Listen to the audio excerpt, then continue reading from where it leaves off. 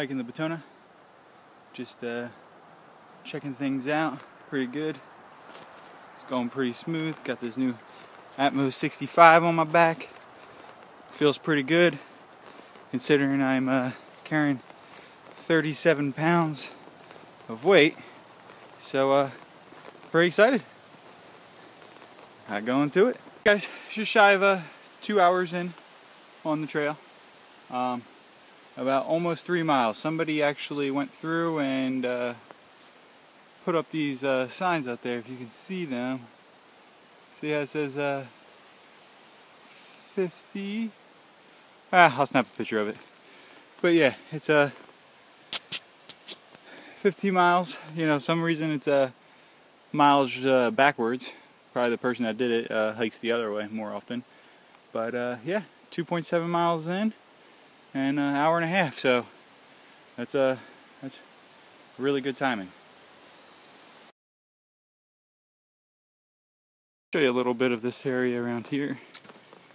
Even though it's the Batona and not very mountainous, you see there's still pretty decent sized, hills. Maybe 80 feet in elevation, but it gives you that feeling, like when you're going around the side of a mountain. It kind of gives you that little bit of feeling, even being out here in the pines. So I enjoy this part.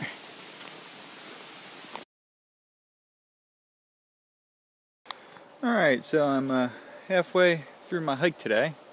About 6 miles I got done. I'm going to try to do, between 10 and 12. So decided to stop here and rest a little bit. There's my pack and everything, but check that out. Inu Sub 7. Hanging up with some paracord. So it's super lightweight, even with the paracord and the Inu. I'm only carrying 7.5 ounces. Well worth it to me. Well worth it. And then I picked a nice little clearing out here, so the trail's only like 30 feet to my left, but I got a nice little spot here. So I'm gonna go relax a little bit. Just got to Packham Pond. Should be, it says 8 miles on the map, but those trail markers that somebody put up says 8.7 with all the, reroutes of the Batona Trail. I believe that those are correct. That's why somebody hung them up. But this is about 8.7, I would say, and this is Packham Pond.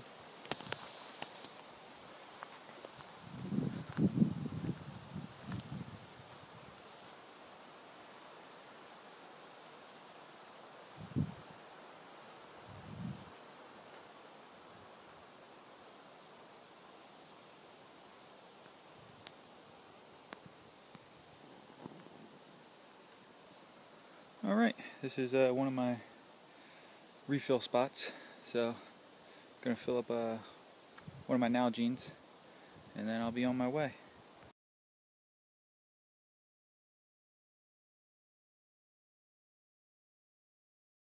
Just want to show you this part of the trail.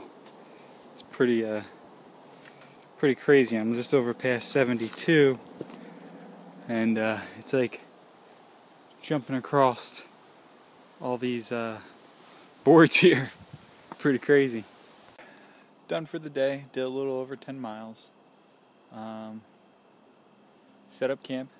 A little tired. Yeah, but got the campsite here. About to make some food. I'll show you that.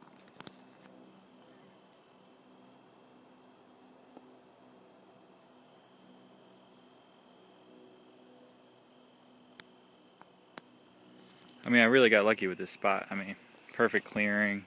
Be able to see the stars tonight. Excited to get some sleep. So, yeah, talk to you. So it's the morning of day 2. A little chilly, really chilly actually. I'm actually pretty cold right now. It was got down like 50 last night. My bag in there is rated 450. And it kept me warm. I mean, it's definitely warmer than just standing around doing nothing, but definitely the lower limits of it. It even says 50s, the lower limits, more of like a summer bag. And last night was going to be the coldest night, so every night from here on out will be warmer, so I should be warmer. But as you see, I slept with no rainfly, which was actually one of the first times I've ever done that. And I was able to see the stars all night, but it gets really cold in there. So tomorrow I probably won't be doing that, or I mean tonight I won't be doing that. So we're gonna start getting moving around to get warm. All right. Talk to you guys. All right, about an hour, a half hour, 45 minutes into day 2 here. I'm no longer in what I call Lebanon, but Brendan T. Burns State Forest, and now I'm into Franklin Preserve. It's about 7.2 miles through this preserve, and then I'll be at the Batona camp. And I think today I'll take a lighter day, and that's where I'll make camp for the night.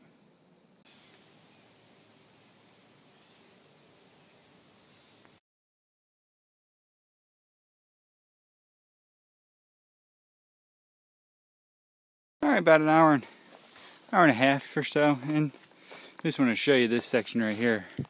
I mean, literally, that is the trail. I mean, this stuff around you is 6 or 8 foot tall. The reason why I carry K-bar machete, and I have it on my trekking pole spot there on the stow and go aspect, just because you never know what you could end up creeping up on, being this thick. Well, got a little bridge here, and it looks like it's been washed out, so this is going to be a little bit difficult. Just got to be careful. Don't want to go in the water there. It looks like it's pretty deep, maybe 3 foot. So I'm gonna go at it, try it out.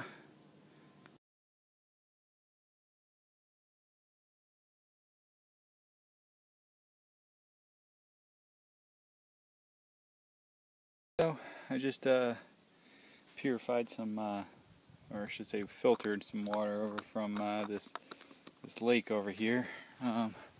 Thought I'd be at camp a little sooner, so this is kind of more just as a backup because there's a well at where I'm going, but this is the lake I took it from.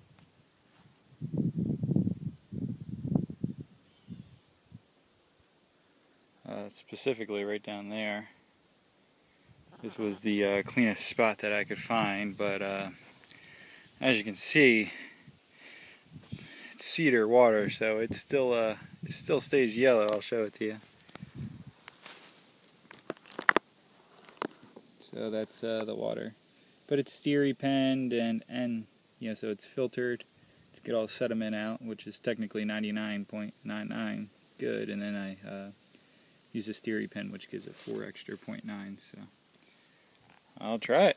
So I'm drinking the cedar water. It's actually really good. It's got like a sweet taste to it, almost like something's in it, and I like sweet, so I'm gonna keep drinking it.